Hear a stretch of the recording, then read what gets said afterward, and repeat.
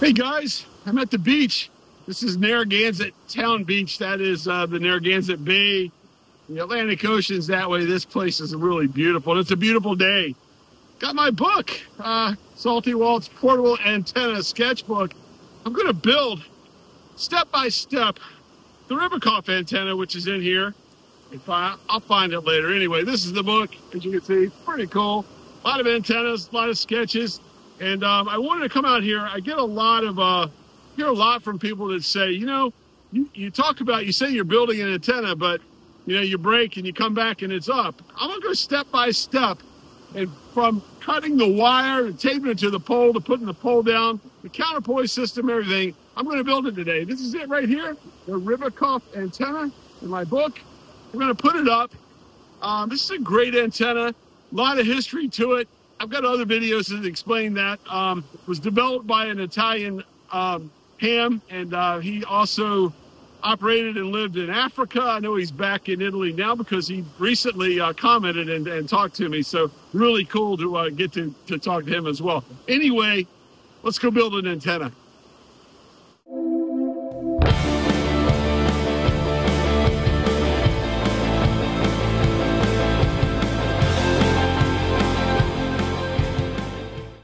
Okay, to start with, driven element time. I'm going to do the driven element, which is 25 feet, 7.6 meters. This is monster speaker wire. I get it real cheap at here in the United States at Walmart. Copper wire comes 100 foot at a time, so it's double, so you're getting 200 feet of wire. And what I do to start off with it for the driven element, we're going to measure it 25 feet. So got my tape. One thing I do like too with these tape measures is I like to get one. These are cheap. That has both imperial and metric. So what I do is measure. To start off with, I start with about an inch extra. If you can see that on the end, you'll see why in a minute. Then just start reeling out what I get. So the measurement I want, which for this one's going to be 25 feet. Keep going here.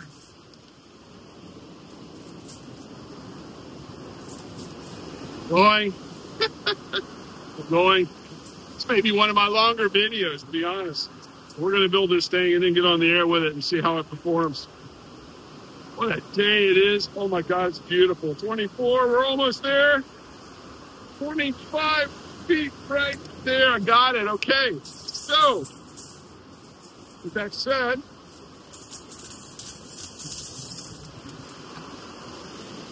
wire cutter, wire tool, here we go. Got my 25-foot mark right here. Swoop. There we go, okay. I've got actually 2 driven elements.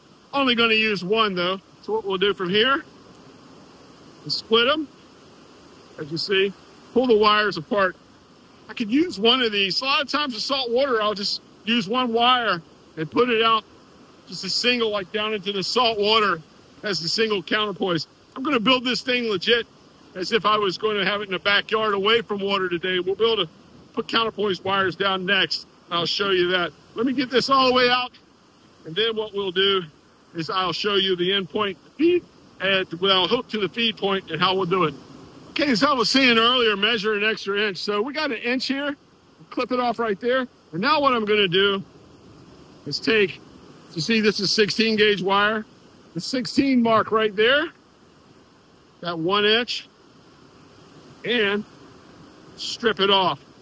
I'll put this in my pocket so I don't pollute the beach here. And then here, I'm just going to twist these around. So this will be what goes to my feed point. Just twist it around like that. This is a down and dirty, quick, easy antenna. Yes, you can put connectors on. Yes, that's not what we're doing today. We're hacking and whacking and having fun. Okay, the next thing we're going to do is my pole. This is a DX Commander expedition pole, a little under 10 meters long. The antenna itself is 7.6 meters. So I'm going to extend it. I've already driven a piece of PVC pipe in the ground with a rubber mallet. That's what I'll slide the pole on top of. But for now, I'm going to extend the pole. And we're going to get it up and running so we can tape that driven element to it. little bit at a time. These poles are so easy to extend. That go up, twist, up, twist, and so on. So let me get this pole built, or should I say extended. Okay, now that I have the pole fully extended and the driven element cut, I'm going to start taping it at the bottom. Now, one thing I know from experience with mine, when I slide this on the PVC pipe, I have a lot left over, so it doesn't go all the way down the ground. So maybe 100 millimeters, 4 inches or so is where I'll start taping this thing to the pole. I usually go straight up. Some people like to twist it around thinking it makes a difference. I've found that it doesn't really. So what I do is just about every meter or so, just take some black, simple black electrical tape. If you're an American, you can get it at the Dollar Tree for $1 a roll. Wrap it around, pull it, boom, and it's on. I'm going to tape the rest of this on the pole now, all the way up to 25 feet or 7.6 meters. And now that I have the wire taped to the pole, I usually like to do it around the joints too. I'm going to slide the pole right on the PVC. Boom, there it is. Okay, next up, my ballon, or I should say 4-to-1 unun. Gonna put it to the bottom. Now, I said I was gonna do this the right way with 4 counterpoise wires, but as you can see, the tide's coming in on me. I don't know if I have enough time. I wanna get this thing done quick, so I'm using the other half of that wire, and I'm just gonna go with 1 counterpoise into the salt water. My book explains everything. This can also be done 4, 5, 16, as many counterpoise wires as you want, but as you can see, this tide's coming in. I want to get this thing up quick, see if I can make a few quick contacts. Okay, time's running out on me. The executive decision made quick. Let's see if we can make a few quick contacts. There it is, the 10-meter DX Commander Expedition pole. And I was going to show you here the untaped to the bottom, the PVC pipe. I've got to believe this is 25 feet of coax wire coming down to my Zygo G90 and a LiPo 4 10 amp hour battery. So let's see if we can make some contacts real quick with the Rybakov.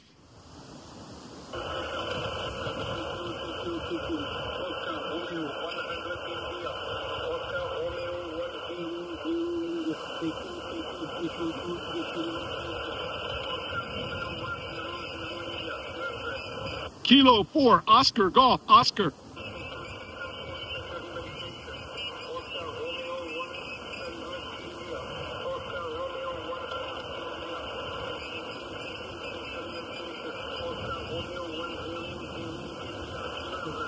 Kilo 4, Oscar, Golf, Oscar.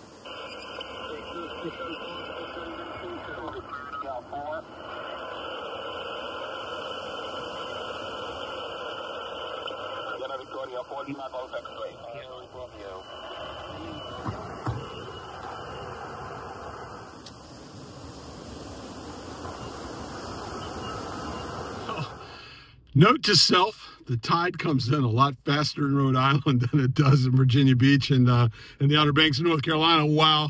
A lot of breath. I grabbed things, put them up. I thought I was going to lose it all, but I got it together, and I kind of made the right call to get up off the beach. I really wanted to demonstrate the antenna and then operate with it, but just show how to build it, and especially showing the book.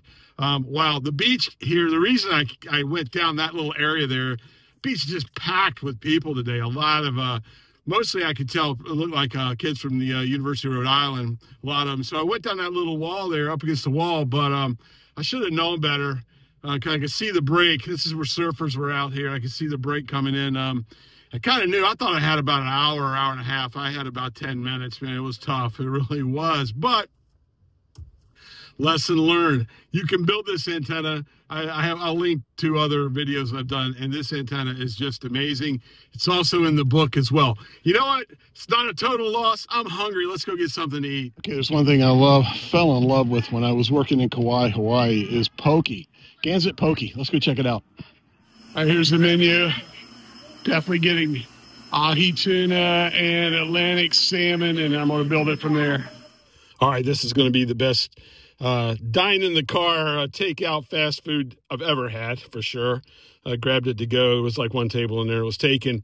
What do we have here? We have Atlantic salmons in there. I have, this is ginger over here. Ahi tuna, some avocado, all over rice, white rice with sesame seeds. Let's see, what else do we have in there? We have some cucumber, some edamame, what else? Some seaweed. Oh, some seaweed right there. And that's real obvious seaweed right there. Good stuff, man. Looks great. Also, I got appears to be a local Yacht Club Diet Cola. That's we'll check that out. Served cold, of course. It's nice and cold too. So let me dig into this this pokey right here, and we'll see how it is. Oh wow, this is absolutely delicious. There's some ahi tuna right there. There's my Atlantic salmon. Traditionally, you would not be eating Atlantic salmon in a Hawaiian poke bowl, but hey, it works for me, and I love it. Let me get this down. Oh, I got a food buzz. You know, there is such thing as a salmon buzz. It kind of gives you it's good for your brain, especially raw salmon, like I just ate. I love it. I love poke. I love seaweed on top. I think I might have been like a Japanese fisherman in a former life because I just love that type of food. I really do. Anyway, enough about that. That's kind of like, I know people are like not into poke, but I am, and it's a little not too traditional for us Americans, whatever. What I really wanted to do was build something out of my book today, and the book is cool. I love it. I'm so proud of it. Yeah, I'm gonna pat myself on the back a little bit. All the sketches are in here. Like I said, I just really wanted you guys might remember that antenna. Really wanted to have a good time and just show step by step me building the Rybakov out of the book here. It's kind of funny though. It was I won't say it was a fail. I had a good time out on the beach for the 20 minutes I was there. Here's the Rybakov antenna. Salty Walt's portable antenna sketchbook is available now from the American Radio Relay League. Coming soon to Amazon. I'll put the link below if you're interested in the book. This is like a year's worth of work for me. I put a lot of work into it, and I'm happy with it. And you know, to be a published author, especially to be published by the American Radio Relay League, is such an honor. I sometimes I'm pinch myself. I can't believe it. I really can't. But anyway, if you're interested in building any of those, I do have another video where I go step by step, and it wasn't a disaster with the tide coming in on me. I'll link that one under there as well, how to build antennas. Because I get that question a lot from people. They say, yeah, you just throw the antenna up. We don't see you actually building it. And I kind of wanted to show the little nuances of like where I leave I strip an extra inch off the wire. So let's just say a 25-foot wire for the Rybakov was actually 25 foot 1 inch, and I strip that, roll it around, twist it. A lot of people put connectors. They get really into building antennas. Mine are down and dirty, man. I probably waste a lot of wire, and I shouldn't, but I just love building antennas that way. And it's like, I don't really have that one antenna I'm going to take out over and over and over again. I want to play with a different antenna every time I go out. So I don't put I could probably put good connectors on it, you know, a case, put it in a bag or whatever, and save them. Shame on me for not doing that. Maybe I should start an antenna company. It would probably make me want to like build every one of them in wire and make them look a little nicer than the hack job that I do and sell antennas. Nah, there's too many people already doing that. Anyway, guys, if you're into building antennas and operating portable and just having fun and then watching me get fat as I eat seafood, please like and subscribe. Till next time, I'm Salty Walt, K4OGO. Stay salty, my friends.